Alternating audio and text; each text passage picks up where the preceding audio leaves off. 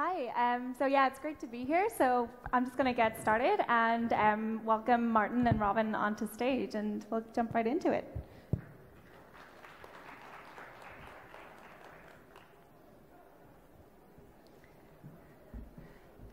So today we're going to basically discuss kind of how we can retrace and go about taking new initiatives and new innovations in the path towards net zero, which is obviously at the forefront of all of our minds in society and business alike across Europe at the moment. And so it's really great to be joined by two people who are representing industries who are quite traditionally seen to be big pollutants, the airline and the agricultural industry. So thank you for obviously joining me here today. It's great. So first of all, maybe you can just introduce yourselves. Martin, do you want to begin? Yeah, I'm Martin Gauss, the CEO of airBaltic, and running the national airline here, the largest airline in the Baltics with the youngest fleet in Europe and the greenest aircraft you can fly at the moment. Great, thank you. And Robin? Yeah, my name is Robin, coming from the farming family, and with eAgronom we help farmers to build long-term partnership with nature. We see farming as production industry, but the different thing is that instead of factory, there is nature around the farm. So what we help to do is for farmers to improve their factory so that they can farm more efficiently in the future. Great. So obviously, Robin, you are representing your company eAgronom, which is an agri-tech. So can I just ask quickly what kind of inspired your startup and what inspired this sustainable approach to a very traditional industry? Yeah, like I said, I'm coming from the organic, from the farming family, and my father has 1,400 hectare organic grain farm in South Estonia, and he has a saying that in the farm, our main customer is soil. So we really want to take care of the soil, and eAgronom got started because my father needed a tool to manage the farm. And I ended up building something for him. Other farmers needed this as well. But the interesting thing is that already in the first prototype, we had humus balance calculator included. So humus is the richest part of the soil, and that wasn't important for farmers at the time, but it was important for us.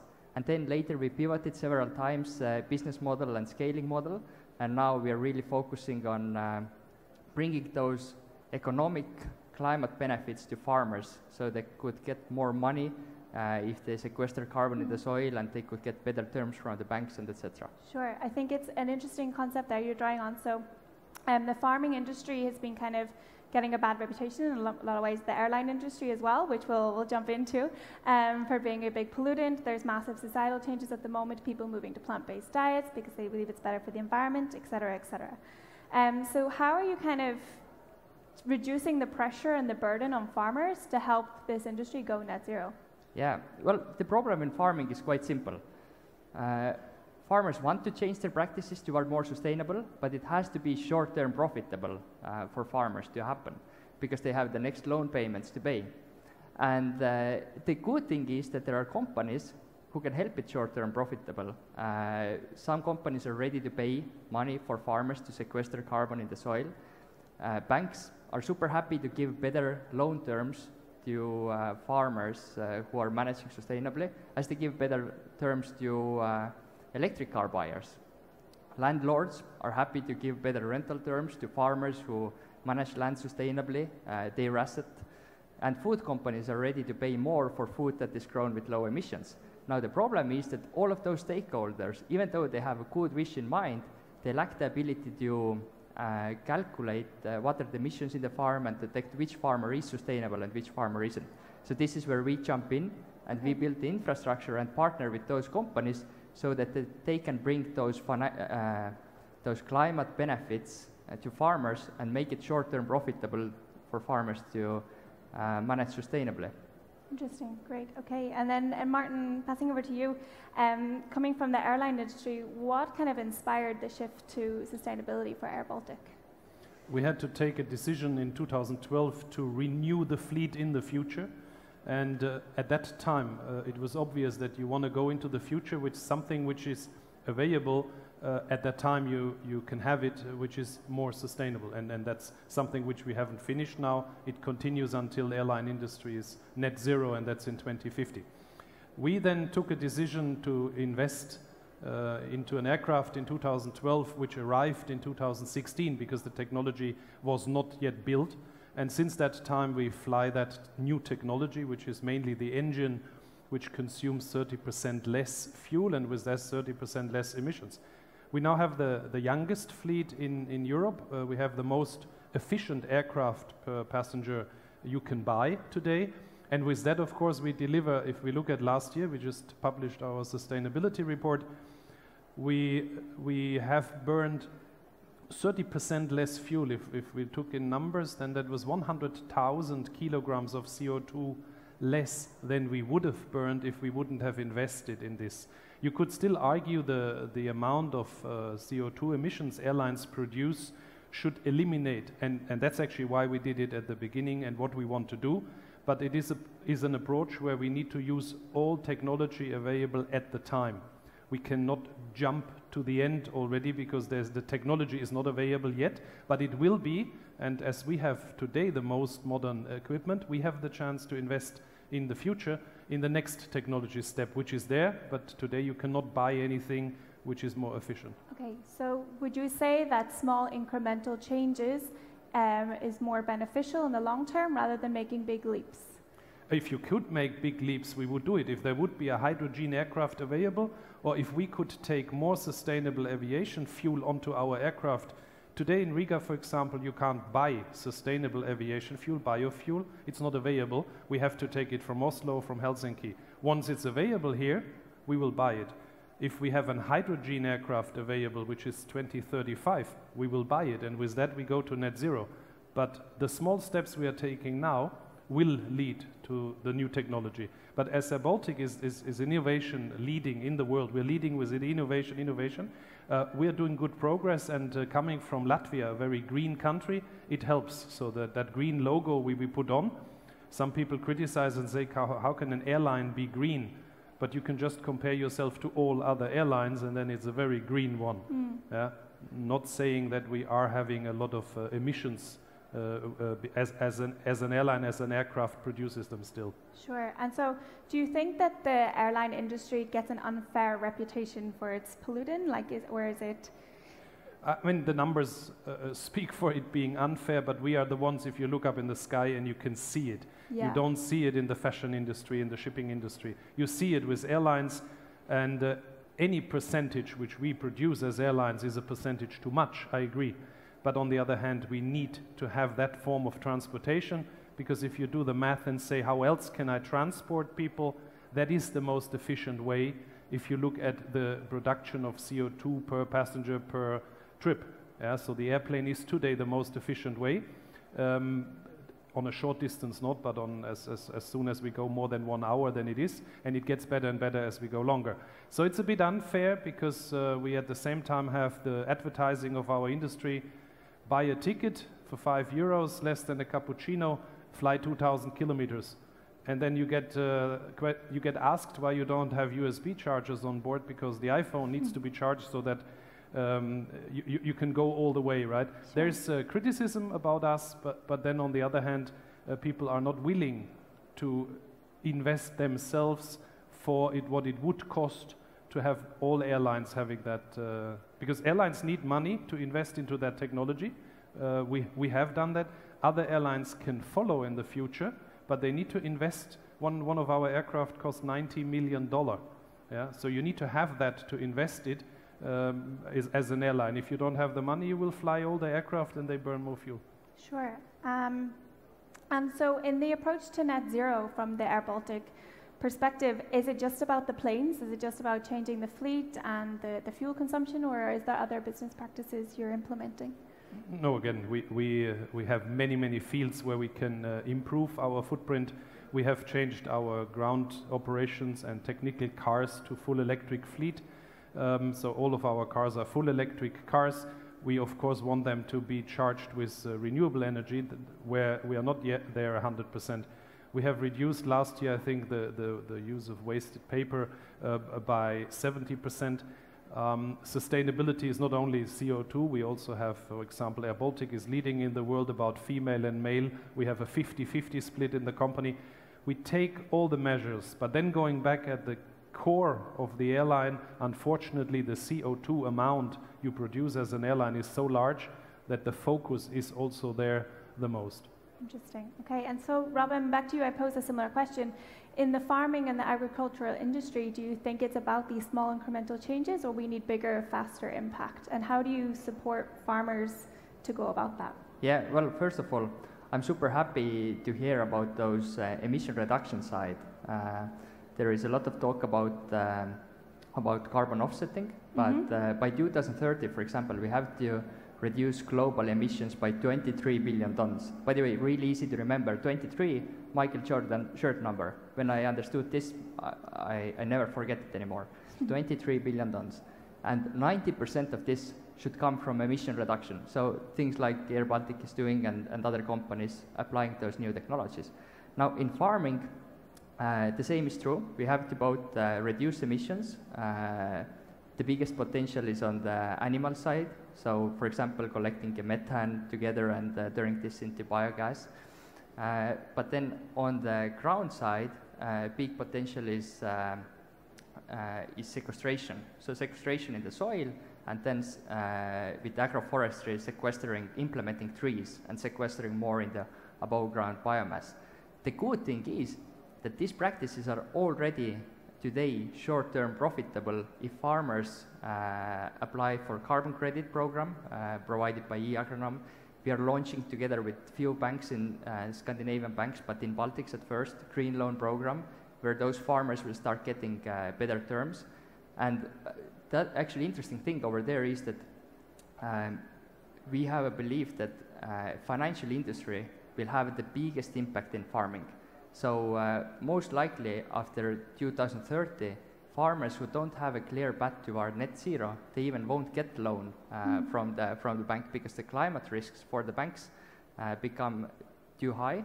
From the customer side, they see that those farmers, they will have new regulations and they have to lower their emissions and increase sequestration. But also for the bank, the cost of capital will be depending on their loan portfolio emissions.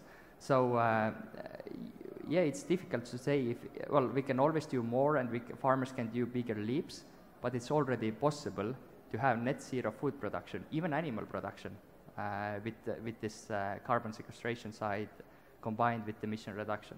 Interesting. And so then my question to both of you as well is looking at the next generation, this new generation of customers in terms of buying products and also travelers. How do you balance the needs of customers who want to probably pay less, but also help the environment at the same time? How do you balance those needs? Okay. Well, in our case, we see there is a big work done by regulators who make it impossible to, well, for example, in Estonia you could produce electricity cheaper if you burn some coal. But because of emission taxes, it's not profitable. So regulators are doing their job already, and that's one thing that's driving. But then from the consumer side as well, consumers are ready to pay. Some consumers are ready to pay more, even though this is tricky. Many consumers say that they would prefer sustainable things, but they're not prepared to pay not ready to pay extra. In food production, actually, the extra is not that big. So the price difference would be around 1%, because most of the emissions come on the production side, but the food price is mainly depending in the shops, like the stores and then the processors take bigger part, but their emissions are smaller. So. But the third thing is that many companies are actually not changing because of legislators or because of consumers, but because of their own employees. And we see this happening very much in the IT industry, where the competition to talent is so high, and it's not enough anymore just to pay higher salaries, but people really choose companies based on their values. Sure, interesting. And for you, how do you balance the needs of air travelers who would rather pay cheaper for a ticket and the needs to go net zero? We have a daily feedback from our customers. Last week we had 65,000 bookings, so that's normal for 1 week. So 65,000 customers bought a ticket last week online. And they would have the chance to click on a box and say, I want to pay more, let's say for a domestic European ticket, 32 euros more to offset my CO2 footprint. But they're not doing it. Very, very, very rarely, and that's not only for airBaltic, that's in general, that's in Germany everywhere. Passengers do not yet want to do that, but they want to book a ticket. And if we talk about the price, then the competition are offering and advertising 3 euros, 5 euros. If we would now say we're not doing it because it doesn't make sense, and I personally believe it doesn't make sense, to transport somebody over 2,000 kilometers and charge 5 euros, we also offer 19.90, yeah, that's our cheapest price in airBaltic. That's not making sense at all. But our customers demand that, because if I don't offer these tickets to the customers, they will go to somebody else and I'm going to have empty airplanes. So as long as that is not changing, the only way to reduce to net zero, and that's actually what's happening for years, us investing, but the passengers want to be traveling and they are not wanting to pay more for it. So the only way for us for the foreseeable future, and that is through all generations, is we invest, we change, and the passenger get one day transported without emissions. But the passengers today are not willing, and then I say there's exceptions, but they are not willing to pay extra to have a more sustainable travel, because otherwise we would have 100% of all passengers, because we are the most sustainable carrier in Europe now if we look at the equipment we fly, but we don't get that benefit. It's the opposite. If there's a 5 euro ticket, we could do a poll here in the room. Who would pay 5 and who would pay 79 if you fly in parallel to Rome? You would all pay 5 euros. That's the reality, and we shouldn't dream about it. But we will not stop changing, and I'm very proud running an airline from Latvia, which is leading in this field in Europe. Interesting. It's interesting to see how we have maybe one industry where people are a bit more receptive and ready for the change, and one industry not so much. So then as a final question, again to both of you, how do you see your respective industries catching up to the EU's net zero goals? Are we still on track? Is this something that's attainable, or how do you see it? Well, in farming, well, there is, it seems that we are on track, and as I said as well, the biggest influence probably is coming from the financial side as well. Banks are really reshaping their loan portfolios, are already thinking forward, because the cost of money for them will be dependent on how clean their loan portfolios will be, and it will be very difficult for farmers to do any changes. So right now what we are seeing is 2 things happening: proof of concept in different regions, one, so basically that where other farmers can learn from, and secondly, economic benefits kicking in. The carbon bonus, better rental terms, better financing terms, and higher prices for the production. Interesting. And the airline industry has globally committed to net zero by 2050. That includes all airlines around the globe. We in Europe go a bit faster because we have more restrictions on us. We have an emission trading system already implemented. So we will go faster, and we go faster as technology advances. If you ask, are we making it? Yes, and probably we will make it much earlier. In the case of airBaltic, we're going to renew the current technology in the next 15 years to then the latest technology, and with that taking a big step. But there's also things like the Common European Sky, which would save immediately 10% of the emissions of the industry. But that would mean the different countries would have to agree that you can fly in a straight line instead of zigzag. Sustainable aviation fuel, as I said, there will be more coming, and hydrogen and electric aircraft will be coming.